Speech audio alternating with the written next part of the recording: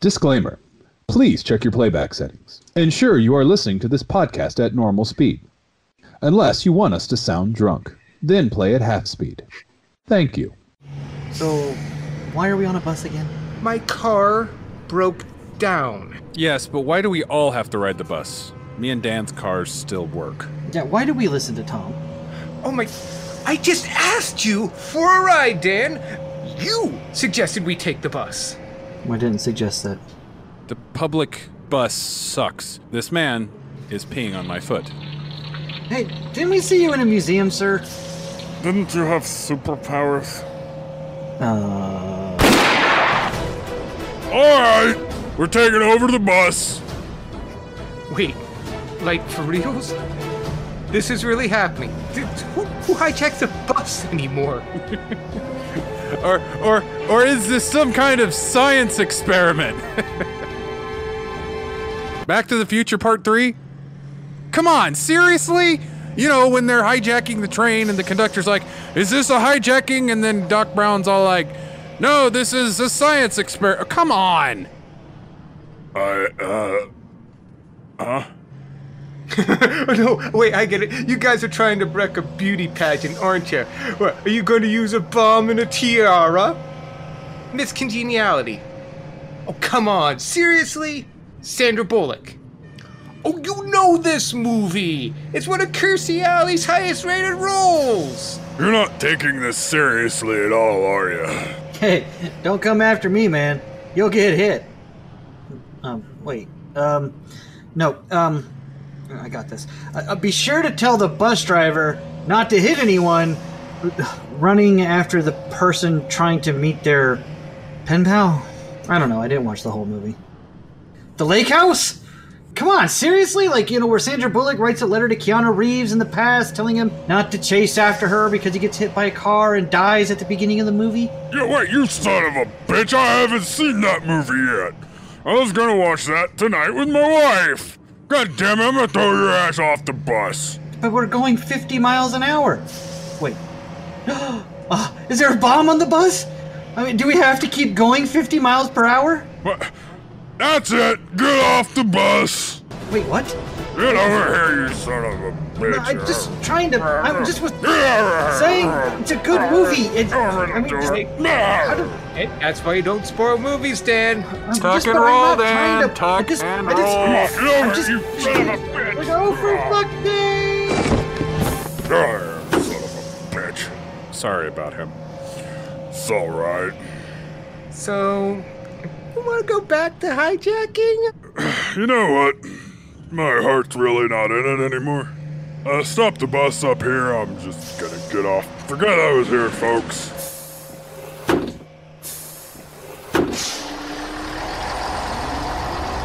So, what do you want to do now? You want to go back and get Dan, or... Yeah, let's watch a movie, guys.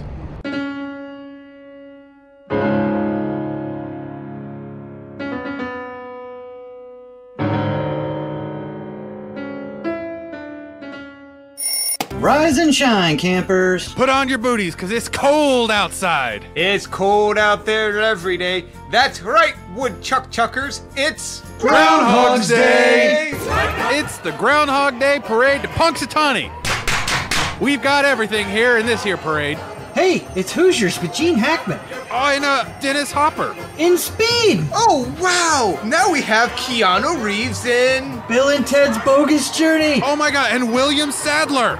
Die Hard 2. Oh my god, Bruce Willis. Armageddon. Don't look now, don't look now. It's Ken Hudson Campbell. 2. Groundhog's Day! Parade down the streets of Punxsutawney with Dan, Tom, and Josh every Tuesday at the Firepit as they make their way down to the most timeless holiday of the season, Groundhog's Day. The winter may be long, but hey, they got you, babe. Do, do, do, do, do, do.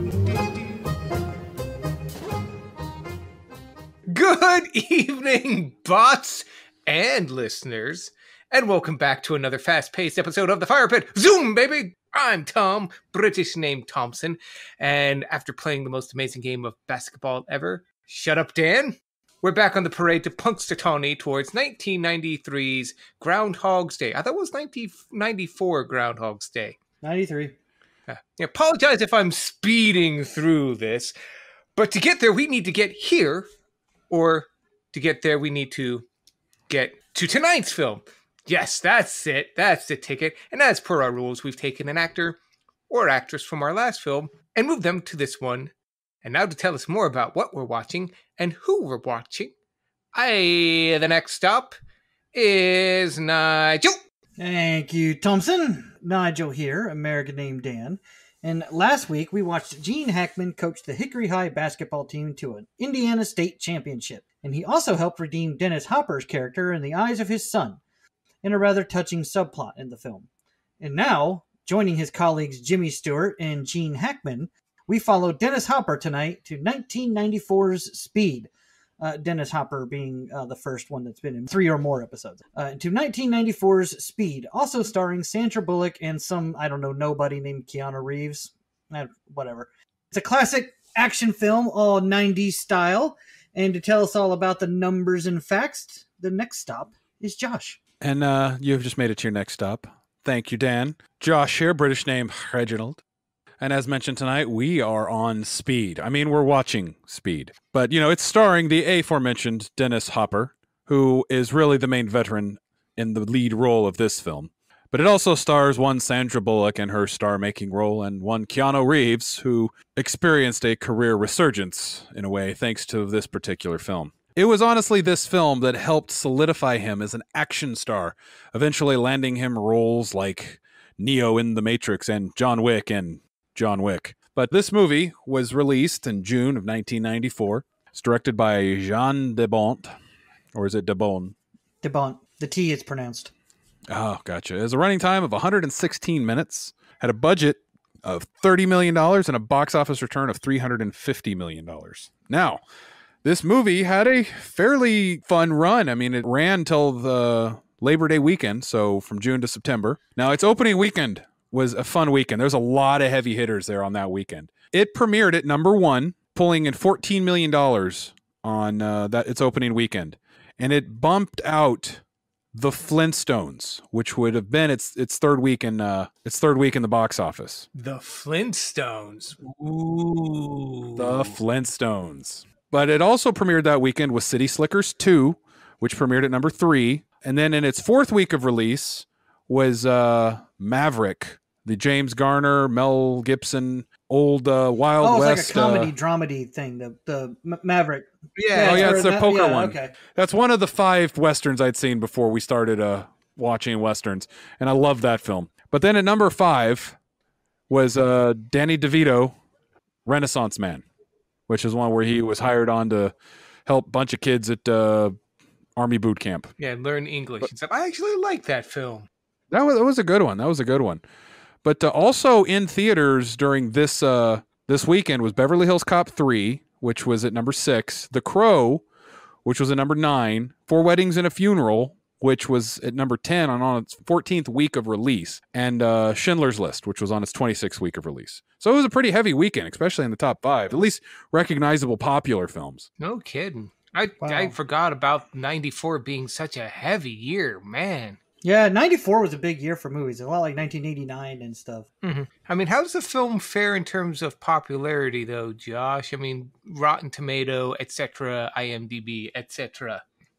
Well, Tom, I'm going to go ahead and stall for a second while I look this up.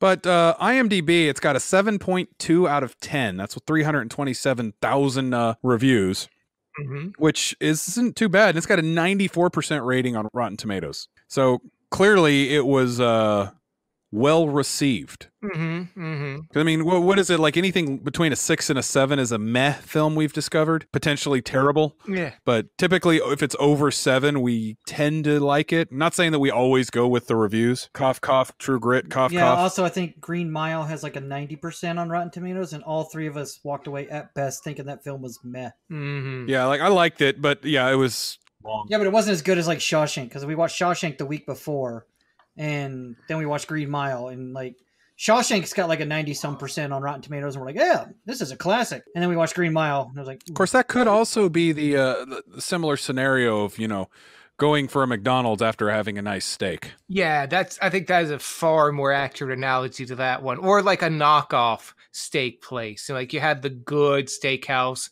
and then you go to Applebee's get an Applebee's steak after you just got done eating a porterhouse from a fine steakhouse. And once again, go ahead, if you're playing the Fire Pit drinking game, take your drink because we just made a food analogy. I know I did. We do have a thing with food, don't we? We do. It's easy. We do. People like food and people like movies. We do both on this podcast. Maybe we should eat before we record these. Maybe we won't come into this hungry. It might be a smart idea. Come to the Fire Pit, watch a movie, gain 5 pounds. Lord knows I do. But yeah, so it was a very well-received movie, made a shit ton of money, which would warrant a good sequel, right? Well, you're wrong.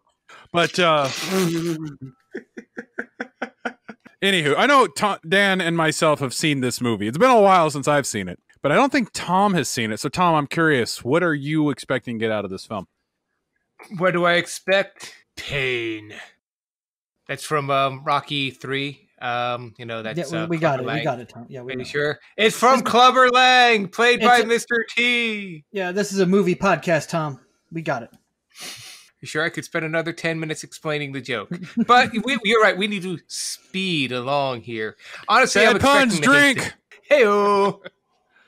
I don't know what to expect from this film. It always struck me as a Jerry Bruckheimer popcorn schlock fest, which is why I never really had inclinations of seeing it when it was new. And I've never really wanted to see it since, probably because also it's been so over-parodied that I've essentially seen it already, just in parody form. Honestly, this film, going in blind, it's definitely interesting. Directed by John DeBront. This was their first film, and they went on to direct Twister, The Haunting, Tomb Raider, Cradle of Life, and Speed 2. Honestly, not their first choice. They wanted John McTiernan to direct. He did Die Hard, but he said, I've done this film before. It was called Die Hard. Get Jan to do it. And apparently the script was so much like that the writer of this film that we're going to watch is essentially Joss Whedon. Because Joss Whedon was brought in to fix Graham Yost's script. Yeah, didn't they say that like all of the dialogue is basically Joss Whedon, but he's still unaccredited on this one? 98.9% of the dialogue, including Dan's favorite line, "Pop quiz, hot shot." He also changed a lot of the characterization. Traven was supposed to be more Maverick Hotshot, and then he became more like Keanu Reeves, only driving a bus. This and the other small things here and there. So I think in the past we've had films that have had to be doctored a lot, and those have been mixed bags. I think one of the films we saw, they brought someone in to fix a script, and then they brought the original writer to fix the fixing, and they just changed it back. And we cough quick in the dead cough. Thank you, Josh. Yes. And yeah, that helped. Oh boy, did that help. He said sarcastically. That was Joss Whedon too, remember? Was that Joss? No, that wasn't Joss Whedon. Joss Whedon came back and did the ending. He rewrote the ending of that film. I thought he did. Yeah, he did some script rewrites and the ending. No, someone else was brought in to rewrite the whole script. Yeah. Then it was Joss Whedon's bright idea to turn the entire town into a fucking Claymore mine at the last shootout. He probably just looked at it and be like, "This film can't get any more ridiculous. What do we just do? Blow it up, dude?" No, I'm starting to think that Buffy and Firefly were the exceptions, not the rule. Anyways, go on. Yeah, but so I'm obviously having a Joss Whedon '90s script here. Not so sure about that. Keanu Reeves. Before this, he plays Jack Traven in this. I mean, he had yet to, as Nigel said, get into the action role. This was one of his first ones. Before this, he was in Bill and Ted's Excellent Adventure, Parenthood, and Bram Stoker's Dracula. I always remember this as being after or before Bram Stoker's, but apparently this came after. And his British accent in that film, if you haven't seen it, so spot on. I mean... Yeah. Bram Stoker was kind of a career hiccup for him, and he had a hard time finding roles. He was lucky to fall into the role in Point Break, which is actually what helped him get this movie. Because Point Break came out before this one. That's right, it did. Yeah. Good memory, Josh. I mean, Dan. So. I swear to God, I get no credit for any. Joss Whedon did rewrites on this script too. Tom apparently not. He forgot the Rotten Tomatoes score. Tom mixed up Dan and Josh. Take a drink. But this was one of his first really actiony action roles. I mean, he did a few of his own stunts on this one too. So coming in new, Dennis Hopper. I mean, he played just a regular guy who snapped one day, and we love Dennis Hopper and everything he's in. At least we're going to get that. And this also Sandra Bullock, who was in Love Potion #9 and Demolition Man before this. So a mix of comedy and action. Jeff Daniels, Joe Morton. So it's got some names that you would recognize, but most of them, this was their first or second real action film. So we're going to see, if anything, a lot of these names that we're now used to seeing in action roles or haven't seen in action roles in a while, just ham it up, cheese it up, pop that popcorn. And I'm just curious to see what the hype was all about behind this film. I'm expecting I'm really not going to like this. At worst, or at best, it'll probably be a Aquaman scenario where it's bad, but I get a kick out of it. But worst case scenario, I don't even want to think about it. Dan, what about you? When was the last time you saw this? Not on TV. Probably, I don't know, 5-6 years ago. It's been a long time since I've seen it. Like, just sat down and actually watched this film. I will say this, Tom. You were giving comparisons between Joss Whedon and like his rewrite of Quick and the Dead and Speed. Quick and the Dead had a 59% on Rotten Tomato, and this one has like a 95. So, and I think this movie holds up a lot better than the Quick and the Dead. Also, this movie codified a lot of tropes in action films, kind of like how Die Hard codified a lot of tropes in action films. But sometimes it's like you avoid this one because you're like, I've already seen this movie. I've already seen all the shit they do in this movie and other movies. But this movie did it first, and it does it a little bit better. Kind of like all the Die Hard clones. They always say, Die Hard on a plane, Die Hard on a whatever, are never as good as the original Die Hard, And this one is, and I think if they advertised that this was Die Hard on a bus or something like that. So, I mean, it's got kind of the same scenario, a regular cop. I think Jack Trevor's like a bomb squad or a SWAT team guy in this one, but a regular cop kind of getting in over his head on something that's kind of very quickly snowballing out of control as the movie goes on. So it's very similar to Die Hard, but and if they said the script was about the same, that doesn't shock me. What are my expectations getting out of this film? I know I'm going to like it because I do actually love this movie. I think it holds up really well because, again, they use a lot of practical effects in this movie, and they're not over the top. Well, they're over the top for an action film, over the top as compared to real life. But like, if you've ever seen the sequel's fucking stupid, and the special effects and the action set pieces just are dumb and over the top, and you're just like, there's no way. In this one, you do have a couple moments where like, okay, yeah, this is an action film, but like they use practical effects, they use stunts, and they use actual explosions, and they did a lot of it themselves, and I think those help movies hold up a lot better than putting it all in front of a green screen, especially 90s green screen. Mm-hmm. So that's one thing I do like about this film. But my expectations are, I know I'm going to like it. I'm just really looking forward to watching it with you guys. This is one of my favorite movies of all time, and I always like watching my favorite movies with you guys, except for True Grit because Josh hated it. Accurate. But Josh, what about you? What are your expectations? How long has it been since you've seen this movie? Between 20 and 25 years. Oh, God. Okay, even longer than me. I haven't seen it, I don't think, since I joined the military, and that was 17 years ago. Yeah, it's been a while. So, do you remember liking it when you saw it? Oh, yeah, I remember really enjoying it. I remember thinking it was a bit slow. And keep in mind, you thought this movie was slow? I remember thinking I didn't like certain parts of the film, and I kept thinking that some of the acting was kind of corny.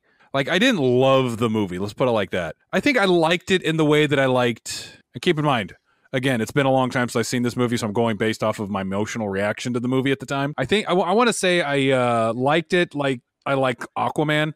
Like, I acknowledge it's not a great movie, or I acknowledged that it's not a great movie, but it was a fun movie. But I just felt like it was weak in certain spots.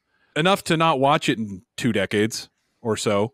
Like, I've never had the urge to go back and rewatch this film. Like, you know, I'll be sitting around the house, just, I feel like watching a movie. Ooh, Die Hard, I'll watch that one. Or, ooh, Armageddon, I'll watch that one. You know, even though movies that I don't acknowledge are bad movies, I'll pick them up and I'll watch them. I've never felt that way about this one. And I remember thinking certain parts of this was kind of corny and like it was a good movie, but I'm probably never going to watch it again scenario. Huh, that's interesting. So my expectations are, clearly, I wouldn't be watching this anytime soon if this wouldn't have came up on this list. I don't know. It's like, I want to say I gave it like a 6 or a 7 at the time. Honestly, my expectations are, I'd say about average. I'm not expecting a lot out of it, but if I come out of this enjoying it more than I remember enjoying it, then, I think that'll be good. I mean, the bar is set low enough to where if it meets expectations, it's not going to take a lot to do that.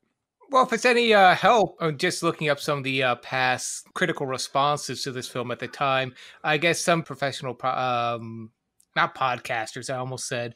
We're professional podcasters. We are. We've got 41 episodes under our belt. Yes, we do. Professional. But some critic from the BBC, they actually did a rewatch back in 2017, and they said, yeah, it still stands the test of time. Still a cheeseball film. Not bad for a remake of 1976, The Big Bus. But yeah, and still a good film. Apparently, yeah, this film is a loose remake of a comedy called The Big Bus. Learned that too, looking that up. Wow, that's interesting. Interesting, yeah. I didn't know that. Yeah, which was a disaster movie parody. Like I said, I think the movie holds up because it's a cheeseball action film, but like I said, as I said before, they use actual practical special effects and explosions, and that to me helps it hold up. And honestly, Keanu Reeves and Sandra Bullock have great chemistry in this film. And Dennis Hopper and Keanu Reeves have great chemistry, as protagonist and antagonist. I think that the acting in this movie really helps it, just like Die Hard. Die Hard's a cheeseball action film that codified a lot of tropes, but damn it if the acting in that film isn't superb. You know, Bruce Willis and Alan Rickman, like everyone plays off each other so well in that movie. They sell that movie so well, yeah. And like I said, I don't want to say I hated the movie. I want to say I came out of it watching it. I was mediocre because I didn't watch it in theaters. I remember watching it in my living room on VHS, but I'm looking forward to an objective viewing with you guys. Yeah, this is an odd situation where both of us, Josh, are going into a film with apprehension, and it's not a Western. Yeah. Okay, let me rephrase. I remember most beats of the movie, and I remember enjoying the movie. I just don't remember being floored by this movie. I just remember thinking, oh, okay, that was kind of fun. What are we doing next? Yeah, maybe I got fond memories of this movie. Again, my uncle had that badass surround sound home theater system back when this movie came out, and this was one of the movies that we would watch on his system a lot, like Speed and Apollo 13. So that's why I have fond memories of this movie. But I don't know, to me this is like Independence Day. This is just a movie I like to watch over and over again, and I never get tired of it. Yeah, I'm curious to see how I feel coming out of this movie tonight, just because like I said, I haven't watched it since the 90s. I mean, I want to call it Need for Speed, but Days of Thunder. I love Days of Thunder. That was just a film made to be fun, and from everything I read about this film in the past and everything looks, this was also a film made to be fun. So Josh, now that we are older and more refined in our movie tastes, maybe we'll just have fun with it. Knock on wood. Yeah, maybe. I mean, it could be another Days of Thunder. I'm hoping so. I had fun with that film. Oh my Lord. So we've given our expectations. Josh, what have some of the other people said that have seen this movie on the 5th line of their IMDb view? Oh, Nigel. Oh, I see what you're trying to do. But I'm going to go ahead and say it seems that I am at it again. And once again, I'm going to go ahead and give you a clean and elegant quiz. Just like the title of the movie we're watching tonight. So in that vein, I'm going to choose simple and elegant reviews. So in this fun little experiment, you'll be figuring out the IMDb reviews based on their titles. They're simple and elegant, one-word titles. You could have won this, Nigel. You could have. No, I was the one that lost this quiz last time. You got shut out. You got shut out last week. So I guess. Oh, come on! It's the exact same review same quiz we always do. I just did it based off of titles of the review that are one word, with one exception. But so God is dead. Josh takes a simple quiz and makes it far more complicated than it needs to be. Take a drink. Oh, no. This is going to be fun for me, and it's going to be fun for the listeners. I don't know how you guys are going to handle this, because I wrote this quiz like 2 hours ago because I totally forgot I had the quiz this week. So God is dead and you're pissing on his corpse. Fantastic. No, that's what you did. No, I peed on your shoes, and you're not God. It's okay. So, Dan, I'm expecting another shutout tonight. Oh, okay. Which is why I already forwarded you all the answers. Oh, yeah, that was what that email was. Mm-hmm. So, Tom. Josh. You have yet to win this week, so I'm going to go ahead and let Dan go first. Take a drink. All right, so the title of this, and I'll be very specific on capitalization and punctuation. This reviewer by Dr. Sky Tower 5 wrote in July of 1999, all caps, awesome, with 4 exclamation marks. I'm going to say 8 out of 10. Thompson? I'm going to say 10 out of 10. Oh, snap, man. Tom with the on the dot. That was a 10 out of 10 review. Nice. Oh, so that gives me the double points, right? That gives you the double points. Well, there goes the shutout. Yep. Take that. Tom's coming out swinging. All right, Tom, to you. Now, this is the one exception because I couldn't find a particular one. But, so this is by Redcap11, who wrote in November of 2001. His review was titled, A Joyride. A joyride. No question marks? Nope, No- it's Joy-Ride. I included this one as the exception because A hardly counts as a second word. Sure. Joyride sounds like it's still a pretty high up there, but a middle-ish high up, so I'm going to say 8. Nigel? Joy, is that what, a joyride? Yep. The only capitalization is A. So A, all lowercase, joy-ride. I'm going to say 9. Damn, and Dan with it on the money. That was a 9-star review. Oh, damn it. That's, I figured it'd be, if anything, it'd be a 7. Damn. Son of a bitch. All tied up. New ball game, boys. All right, so, Nigel, this one's to you. And this one's by Ken Jaha7, who wrote in August of 2011. His one-worded title was capital S, all lowercase, stupid. Now keep in mind, I could have chosen from every single one the word speed, but I chose not to. I specifically looked for one-worded reviews that wasn't speed. So this one was capital S, stupid. 3 out of 10. 3 out of 10, you say, Nigel? Yeah. Stupid. Oh, heavens to Betsy. You probably got it right on the money. I'm going to say 2. And Nigel got that one. It was a 4-star review. Damn it. So Nigel's got 3, Tom's got 2. Still anyone's game. Yep. All right. So, Thompson, to you. Ethan B. Jones _0328, that's not his pen number, by the way, wrote in October of 2017, recommended, capital R, no punctuation. I'm going to have to go back with an 8. Nigel? 7. Oh, on the money, Dan. Damn it! As soon as you said it. Hell's bells. Dan with 5. I can still make it, Chief. I can come back from. You got to get the next 2 on the money, Tom. That's right. That was only 3. Yes. We're on question 4. All right. So, Tom. Yeah. To you. Yeah. By DBZ8, he wrote this in November of 98. Capital W, what? Question mark. 4. 3. And Nigel got that one. It was a 1-star review. I should have freaking known. As soon as I said it out loud, like, no, it's lower than that. No. God damn it. I am done. I think Nigel's pretty much got that with 6 points. Just put the nail in the coffin. What's this last one? Yeah, let's do the last one. All right, so by Anthony Corzone 3, who wrote November of 2018, capital G, great, with 1 exclamation mark. 9. 8. Damn, Dan. Right on the money. It was an 8. Oh, nice. Ouch. Now whose leg is being pissed on? Oh, no. Oh. Finish the bottle. Oh, man. Oh, man. That wasn't even close. I didn't even make it to the second round. Oh, my God. Man, that was shades of last night's Ohio State game. Oh. So just for the clincher, do you want to know what the tiebreaker question would have been?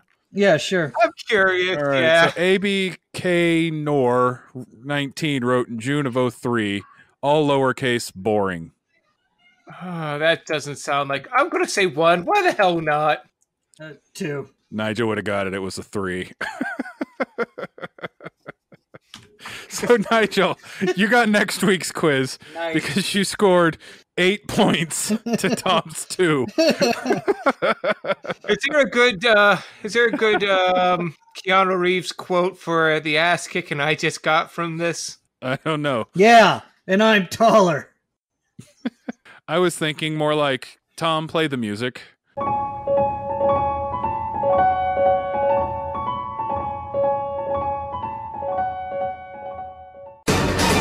Welcome back to another speedy episode of the Fire Pit. I am, as always, your interspersal host, editor, and bomb disposal expert, Tom.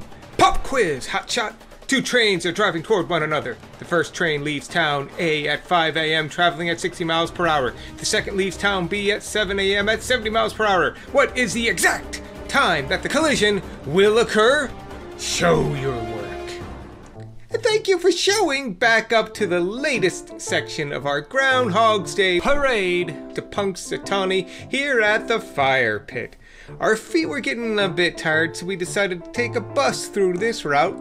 Seemed to be the fastest way to speed things along. Ha-cha-cha-cha-cha. And speaking of punishing puns, what say we check on the team to see how they're handling their own bus punishing experiences.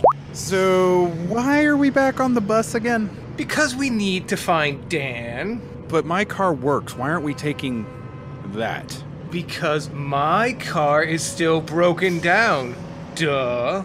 That doesn't make any sense. Besides, Dan could be like anywhere right now. You know, we're never gonna find him if we just keep jumping from bus to bus. These things go like 5 miles an hour. And somebody is peeing on my leg again. Oh, it's Dan. Holy shit, it's Dan. Dan, you look like shit. It's been a rough time. It's been 2 hours. It's been a rough 2 hours.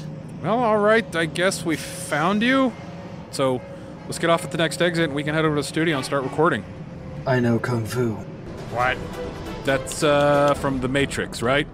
Pop quiz, hotshot. There's a bomb on a bus. Oh, that's from Speed 2. I get that reference. Wait, no, Dan, shut. You can't say that on the bus. And I'm taller. That's another one from Speed. I got that one too. Point Break! That's not a line in the movie.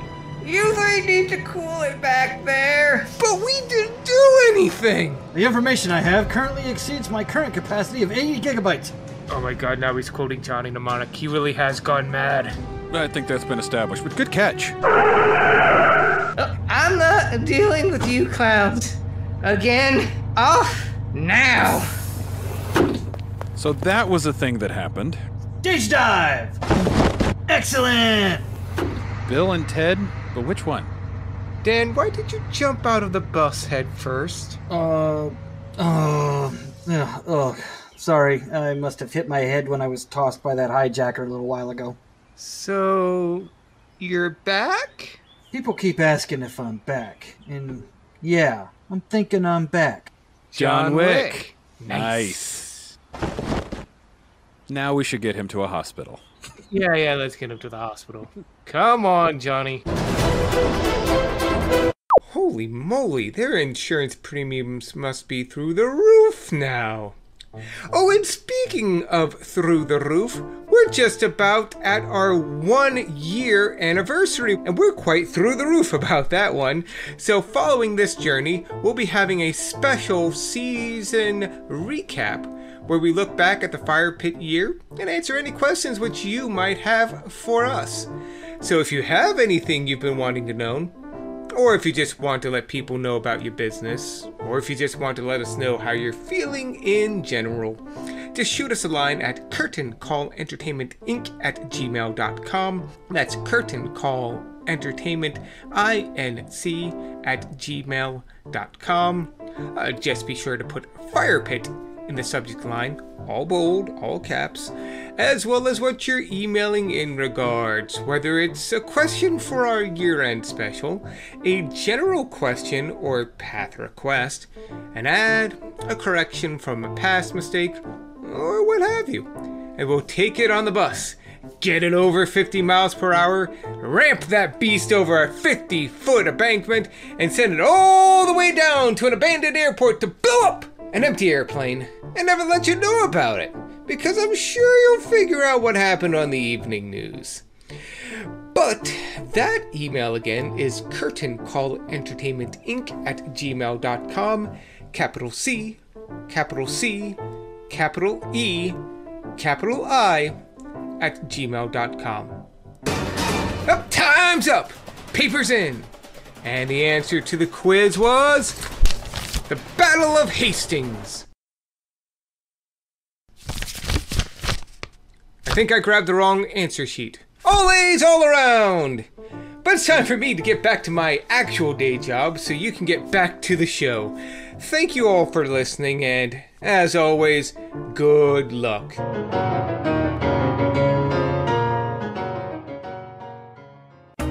And now to check on the team to see how they're enjoying their movie. Yeah, I see it now. Wow, we're just having all kinds of problems today, aren't we? We are not speeding along. Get out. Take a drink. Bad movie pun.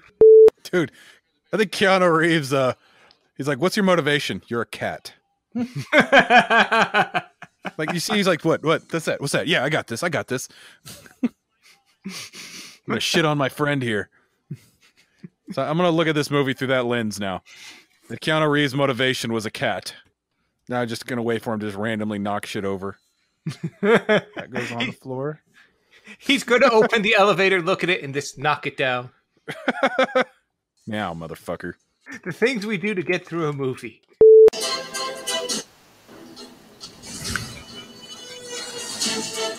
Wait, is this the music from Metal Gear Solid? Oh. I think it was pretty fucking personal. I thought it was pretty personal. I mean, shoved a screwdriver right through his brain. You don't get much more personal than that. Is that Jeff Bridges? That No, is. it's Jeff Daniels. Jeff Daniels, yeah. You know, the other guy that's not Jim Carrey in Dumb and Dumber. Also, the other guy that keeps getting mixed up for Bill Pullman in Independence Day. It doesn't hold. Thanks for pushing that, Bob. The light's on, but you never know what really might be broken. Shut up. Fuck you too, buddy. See, we don't like that character now. I'm gonna clap when he dies. Maybe we can do something about those hostages. Can I shoot them? No! Like a cat. Like a cat. Honestly, shoot the hostage probably is in the LAPD handbook. I already see where it's gonna happen here.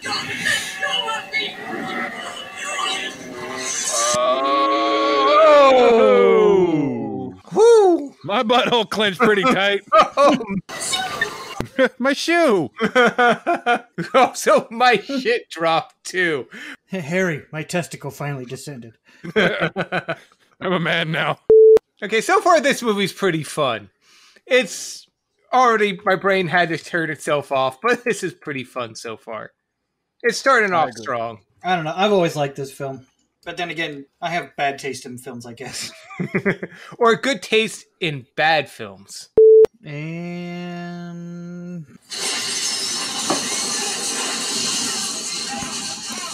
And what? What, Dan? Nothing. I can't remember. I got it mixed up with a different film. Now, did they intend to cut him off there when he was in the middle saying, way to go? Yes, I think so. It was simply an establishing shot to show, hey, he's still alive. This movie's not over. Oh, damn. I thought that was it. I thought the movie's tagline was, Die Hard in an elevator. No, that was the sequel, Speed 3. We didn't get greenlit. Mommy, what's that? Well, those are called pay phones. They're like cell phones. Only They kind of look like the icon on my cell. Well, that's where they come from, darling. See, back in our day, cell phones used to come attached to poles, and you couldn't take them anywhere. But where is the screen? How am I supposed to play Among Us? Or watch internet porn? Annie, are you okay? Are you okay, Annie? Boot him from the call! Hey, there's our cat. Hey, that's Yeah, Bill Bill Pullman. Pullman. Jeff Daniels. So this is LA. In reality, they'd be stuck in traffic for so long that bus would never make it above 15. Oh. The plot literally just kicked in. Here in Terminator 2. Yes. Take a drink every time you hear music from other better films. There's no way that car could pull that off. Yeah, a Ford Crown Vic. It's like he could drive it regular and it not fall apart. Ladies and gentlemen, this is the LAPD. Oh, fuck, we're screwed. The black guy's like, oh, no, get me out of here. Yeah, did you see his look? He's like, fuck. Oh, this is fucked up. I remember this part. Yeah. Oh, my God. Oh, my God. Did they Oh, you asshole. I had the same exact reaction Sandra Bullock had. I just hit a baby. I just hit a baby. You like how I set that up, Dan? Yeah. You both are assholes. Sandra Bullock has barely aged a day from this movie. I'm looking at a recent picture of her right now, and I'm like, whose blood are you drinking? Keanu Reeves must have given her the formula when they were filming this movie. 'Cause they That's right. He's immortal, too. I forgot. This man has no time. No one gets off. I'm stroking it right now, King Koopa. What if I'm getting off right now to your voice? What are you going to say to that? Click. Dial tone. Hey, it's what's his name from, Ferris Bueller? Yeah. Hey, I was in Ferris Bueller. You want my dick? I mean, my penis. All Keanu Reeves has to do is touch me on the shoulder and yell, hey, and that will cool any situation I'm in. Wouldn't it? I mean, it's Keanu Reeves. Just rests his hand on your shoulder and says, hey, thanks, Keanu, I needed that. And then he pushes you off the ledge because he's secretly a cat. And then as you're falling, you turn and look up and realize it was a cat and that the LSD is kicking in. How is he able to see anything? There's no news choppers. Keep watching the movie. Sorry, I just get excited. He peed a little. I did, actually. I need to... I'll be back in a minute. I gotta go change my pants. Ooh, Annie's been hit by a smooth criminal. Damn it! God, I swear to God. I'm gonna...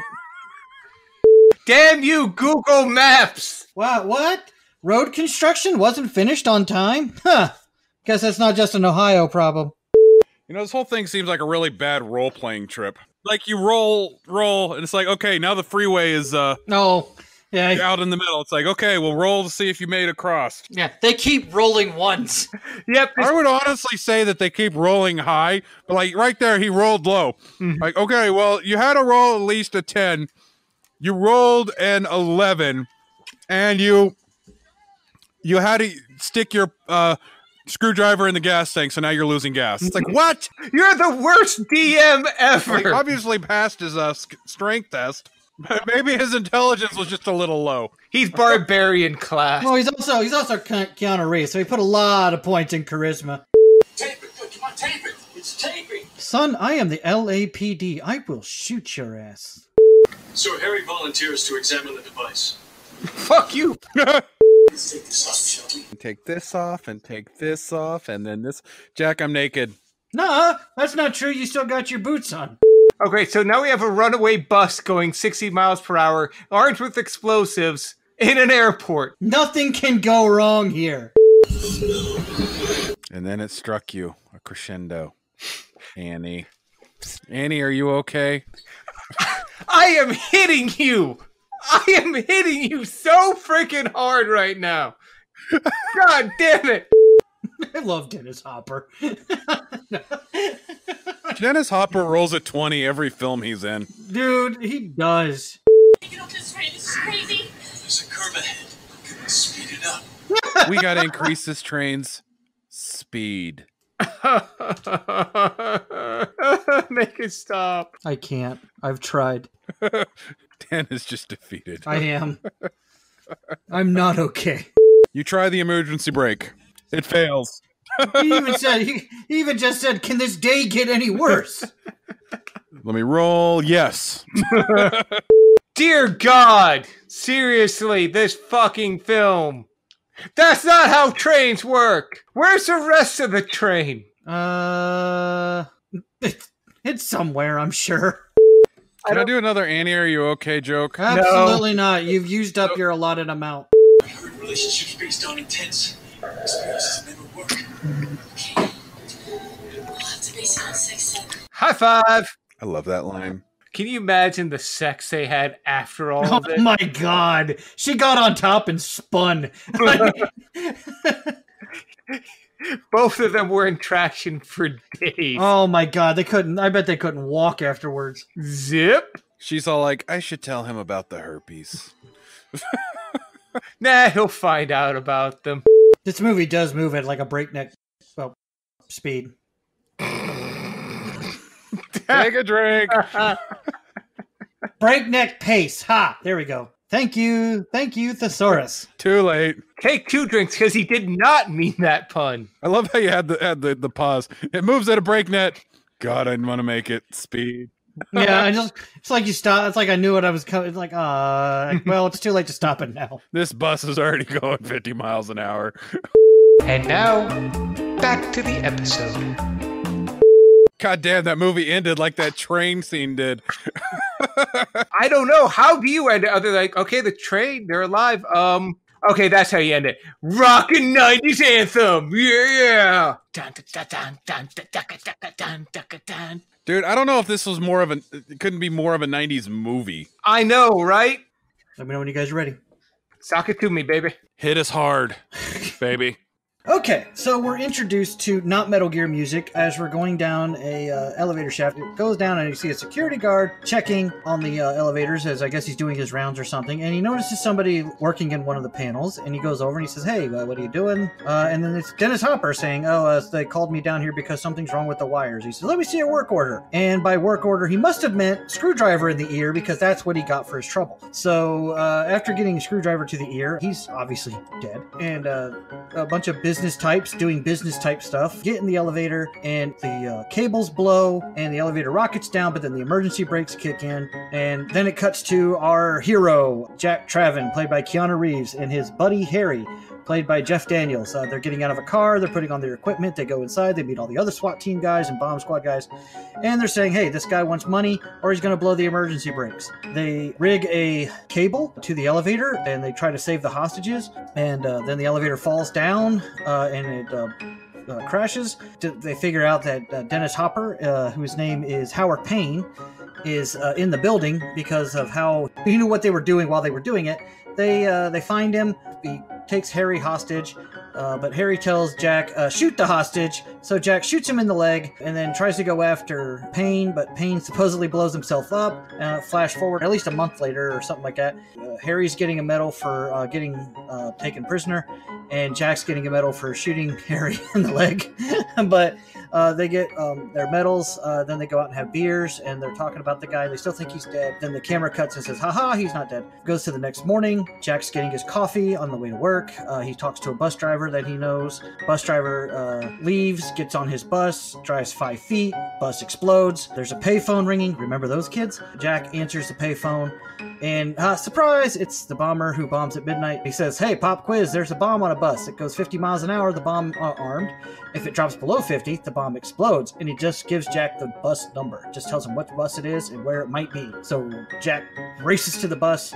He gets on the bus later on the freeway, but then the bus driver gets shot by a criminal. We don't know what his crime was because Jack didn't care because obviously he had bigger fish to fry that day. The bus driver gets shot, so then Sandra Bullock comes on. She's going to be the new driver of the bus, so she's driving the bus. Jack's trying to tell her to keep it above 50. He's trying to get the hostages off. Howard Payne seems to be one step ahead the whole time. He blows off the steps and kills the lady as they're trying to get people off the bus, and then they jump a 50-foot gap on a bus. I mean, it wasn't realistic, but it was cool.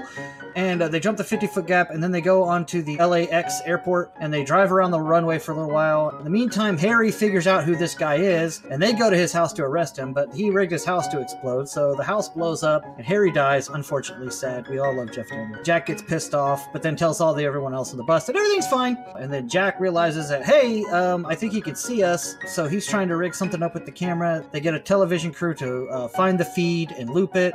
Jack gets people off the bus, then he gets him and Annie out the bus. The bus explodes and destroys a cargo plane. They try to fake out Howard and say, hey, we'll set your money out where you want it. But Howard is, again, one step ahead of him. He figures out that they looped the feed and they try to trick him. So he takes the money, but he also takes Annie hostage, and he puts a bomb vest on her, and they get on another subway, and they have a fight, and they're on top of the subway fighting. Howard tells Jack that he's smarter than him, and he'll always be smarter than him, but Jack pushes his head up to a thing, and it cuts his head off, and Jack says, but I'm taller, then disarms the bomb vest on Annie, but the train's out of control, and he can't stop it, and he also doesn't have the key to her handcuffs, so he speeds up the train to derail it, because apparently you can survive those, and him and Annie end up saying that they're going to have really hot sex after the train crashes, and it does crash right in the middle of Hollywood Boulevard, and they sit there making out while everyone is taking pictures of them. Hopefully they don't take pictures of them before things get too far. But anyways, the camera cuts out, and before Jack and Annie can make this a not PG-13 movie, and that's our movie. It really does end right there. Like, they kiss on the wreckage of the subway, and then it cuts to credits. So that is the movie. That is Speed. I tried to give it a fast summary. I think I got sidetracked there a little bit. A little bit?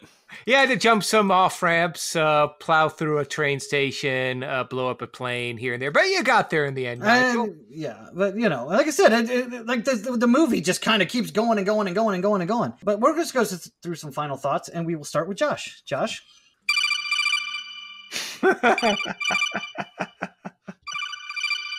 Sorry, what was that? Snake. Snake. Snake. Sorry, I thought my ringtone was fitting for this movie because, seriously. Dun, dun, dun, dun, dun. I need to go back and play Metal Gear Solid now. Okay, so all of my memories are wrong about this film.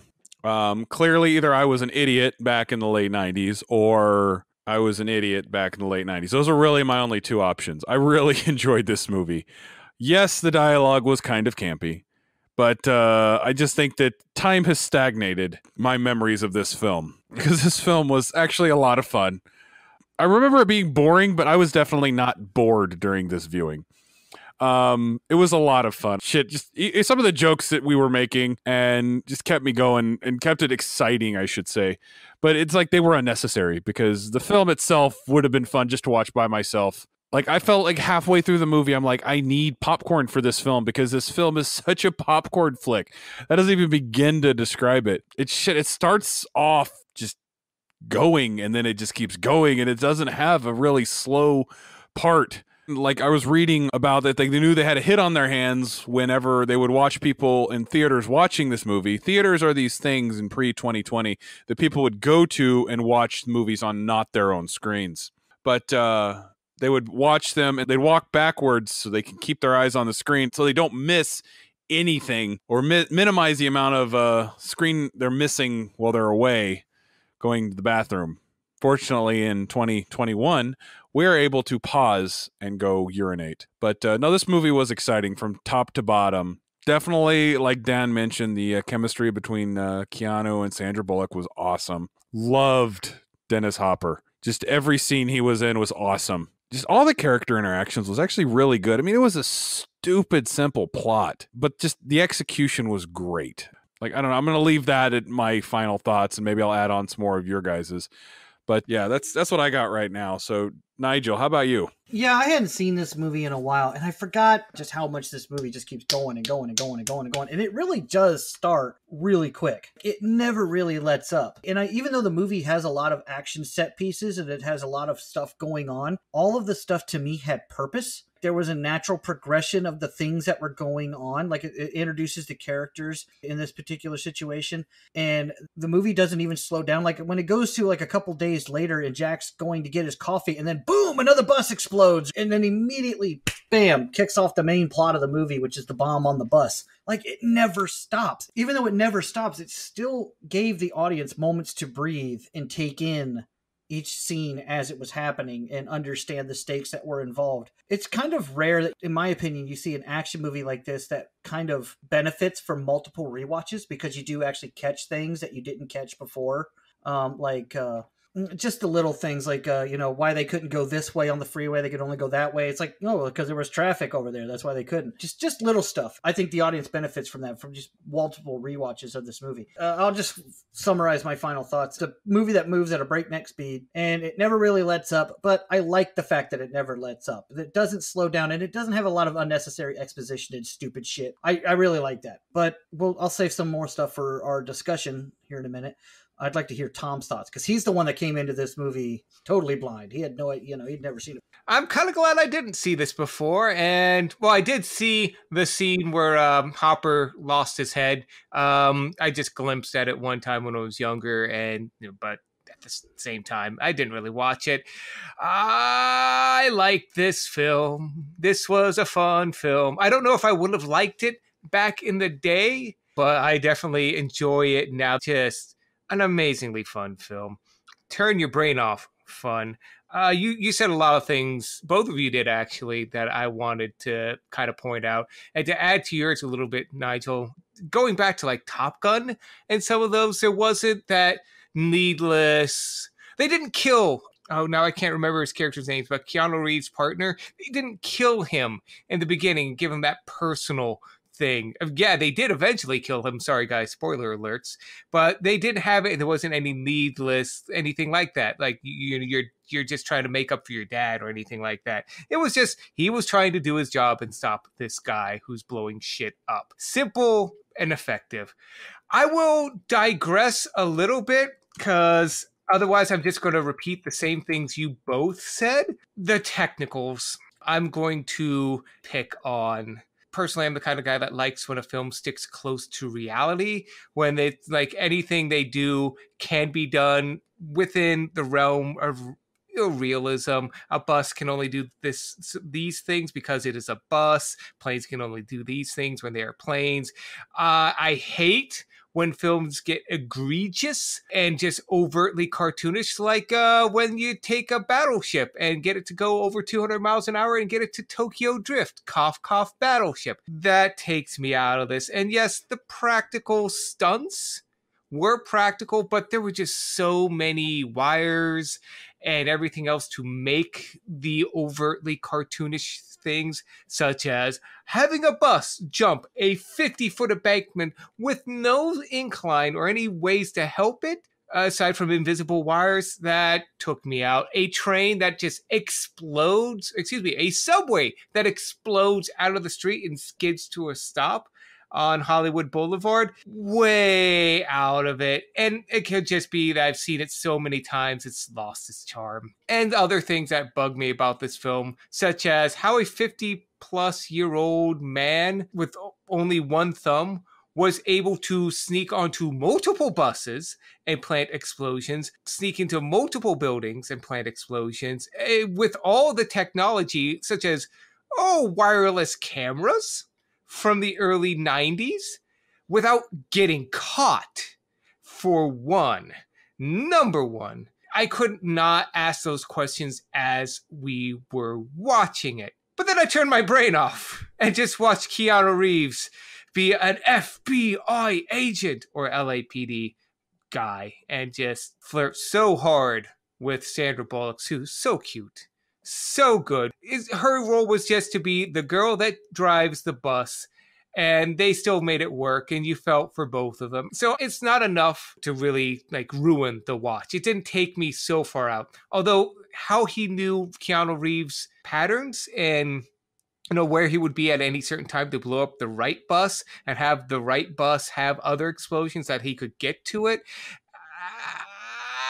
And then I turned my brain off right there. And it's just like, nope. Just turn it off. You weren't paying attention in that scene then.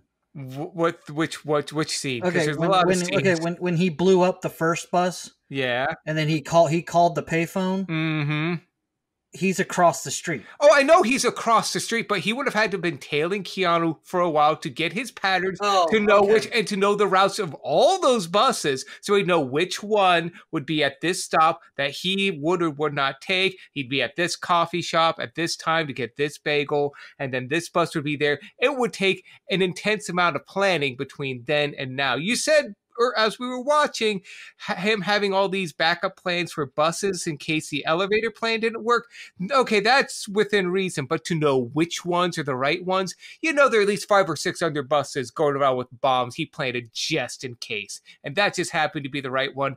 But I'm going to walk it back now because now I'm on a rant about a film I liked. And I enjoy this film. It was a bad film. No, it was a cheesy film.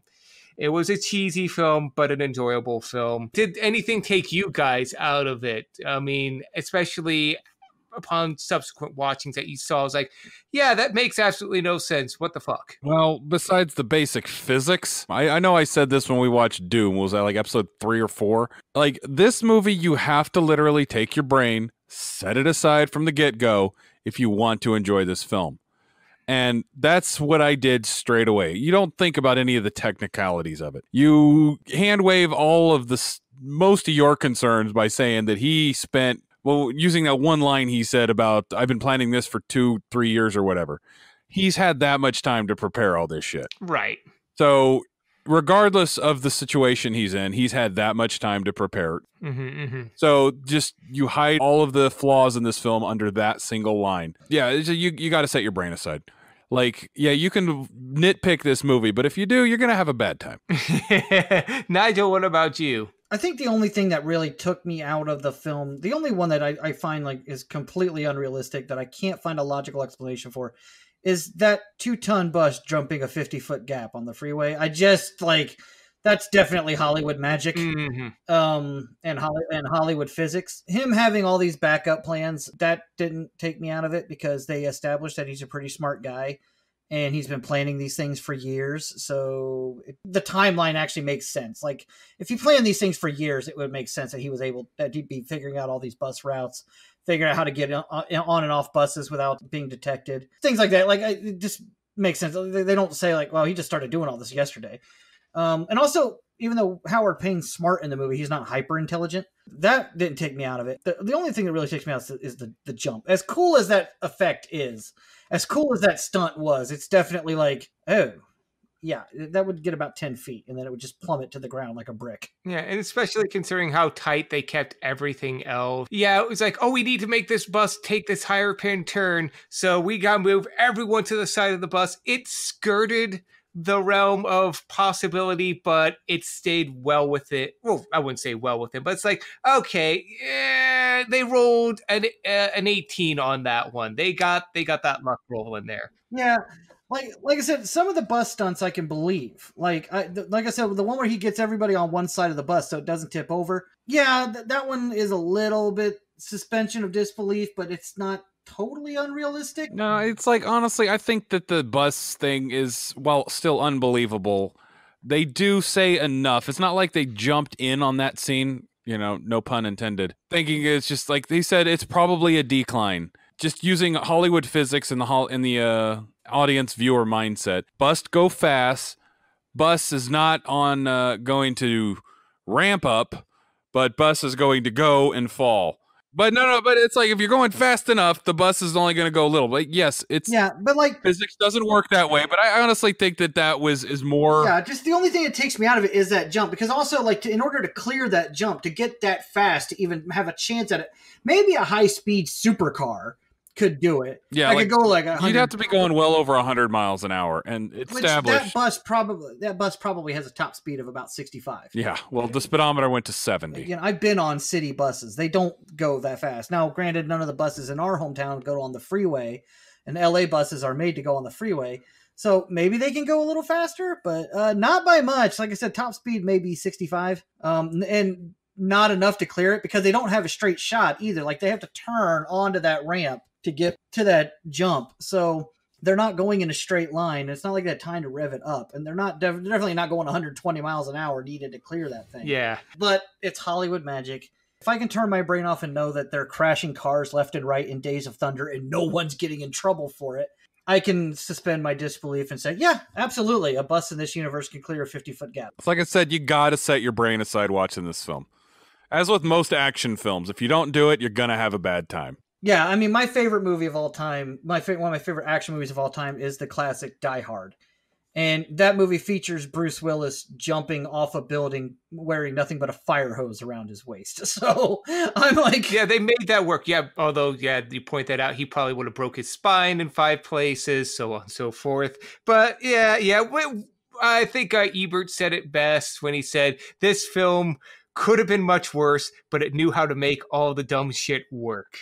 I'm paraphrasing. And yeah, this made all the dumb shit work. yeah, and I think, like Die Hard, as I mentioned in my expectations, like Die Hard, yes, the movie is cheesy and the effects require you to be kind of brain dead and just kind of accept it. Mm-hmm. But I thought the performances in this movie are awesome. I think Keanu Reeves is great. I love his chemistry with Sandra Bullock, who is amazing. Mm-hmm. And obviously, I mean, we've established on this channel many, many times that Dennis Hopper is amazing at everything he does. Yes. Oh my God. If we'd just been following his character this whole film, it would have been excellent because he was so good. He was so good. He was hammy when he needed to be hammy.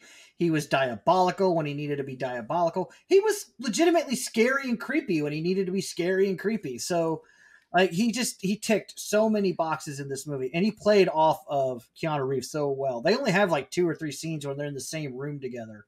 But they played like those phone conversations between the two of them were just so good. And I just love the performances in this movie. I really do. I love it. And I think Joss Whedon did a really good job of writing some really sharp, witty dialogue in this movie. So say what you will about the Justice League film. When Whedon is on, he's on, especially when he's on as script doctor. Quick and the Dead notwithstanding. Yeah. Well, apparently his only job in Quick of the Dead was make town Claymore. So. He did it, though. Yeah. I mean, he blew up that town good, so success, I guess.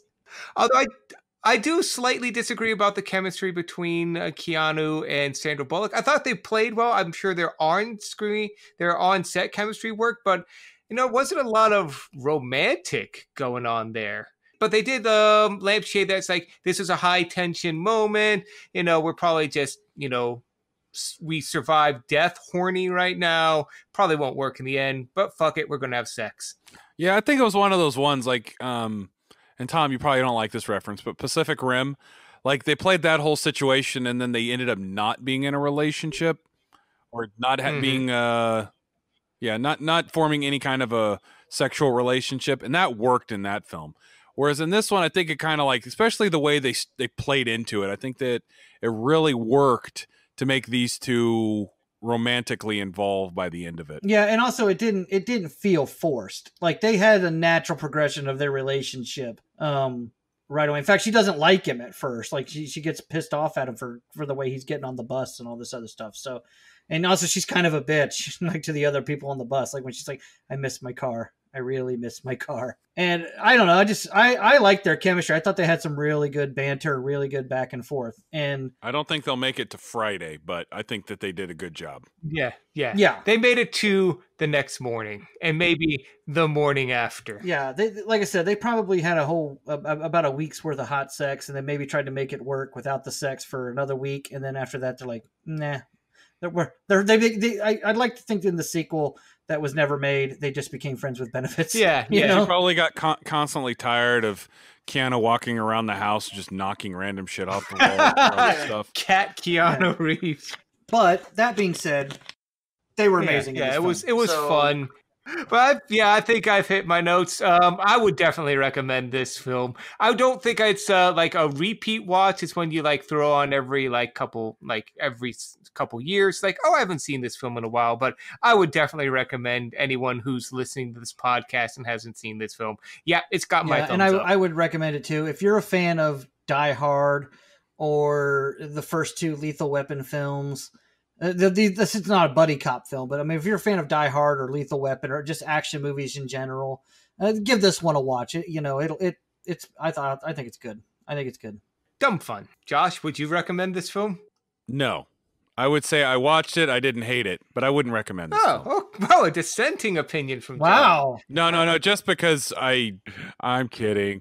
No, I would probably I would recommend this movie. It was a lot of fun. All right, and that does it for tonight's show. As a reminder, you can find us on Spotify, iTunes, Amazon, or wherever you get your podcasts. be sure to like and subscribe, as it really does help out the podcast. And be sure to join us on Discord. Have some fun interacting with all of us, talking among some of our fledgling fans. Rob, Tarek Thorne, Danielle, Tucker. They need they need friends. We really like talking with you guys on it. So join the Discord. Suggest Movie Pass. Give us some feedback. You can also like us on Facebook or follow us on Twitter. Links to all the social media can be found in the episode's description. And if you want to reach out to us old school style, on the email, our email's on the interspersal. You can talk sponsorships or give us long-winded essays on movies that you like or don't like, or all the ways that Tom is wrong and Dan and myself are correct. But the link to the email and all of our social media is in this episode's description, and you can find us, as always, at firepit.podbean.com. And I want to give a special shout out to some of our newer followers and some of our newer Facebook followers. Connor, I'd like to thank you for listening to the podcast. Thanks for popping in. Last name, of course, abstained because I'm sure they don't want to be stalked by our adoring fans, as well as Damien, who has also joined us on Facebook. We've got a lot of names to get through on Facebook, and I'll try to shout out to all of you as we go along. It's going to be a while, but I promise I will get there. But thank you for joining us and keeping the fire pit burning. And I'll give a special shout out, as always, to Peggy, friend of the channel. Appreciate the feedback this week. Talked to you about some stuff with the channel, and you gave me some honest feedback, so thank you. Also, a special shout out to all of my new coworkers that are listening to the show. I haven't been let go yet, so I'm hoping you guys all like it. People are still stopping by my desk, so I'm assuming it's okay. But thanks for listening. Always appreciated. Yeah. Well, I would hope that your employment isn't based off of the podcast. I don't know. I haven't been there long enough to judge or to gauge it anyways, I don't know. I mean, I'm only So have a shitty episode. Dan, I need to see you in my office. Oh, no. Well, if they gone back and listened to our earlier episodes, Dan would have been called in a while ago. Right. But I would like to give a shout out to, as always, my wife, who deals with me, and I don't understand why. But also, shout out to Sync Lounge and Plex for allowing us to watch these videos in sync as we do, not the band. And new shout out to our new recording platform of Zencastr. We ditched Skype 2 weeks ago after they lost our Selection Section 6. We're sorry for that. It was truly the most epic episode we've ever recorded. Oh, it was the best. Oh, my God. The guest stars we had call in. It was amazing. I mean, Patrick Stewart called in, and he recorded so much stuff.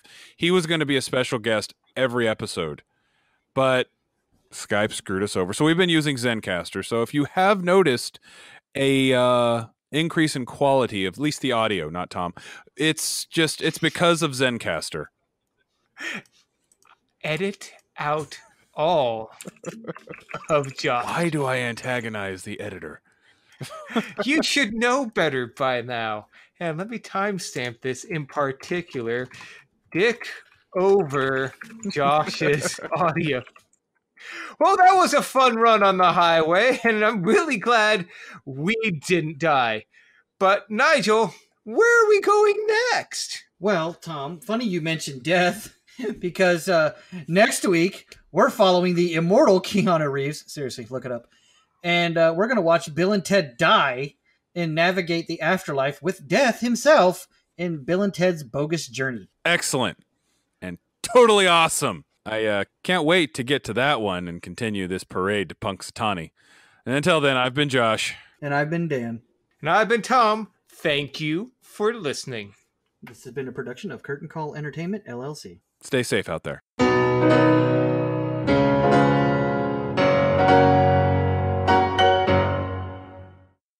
See, this is Detective... what's her name from...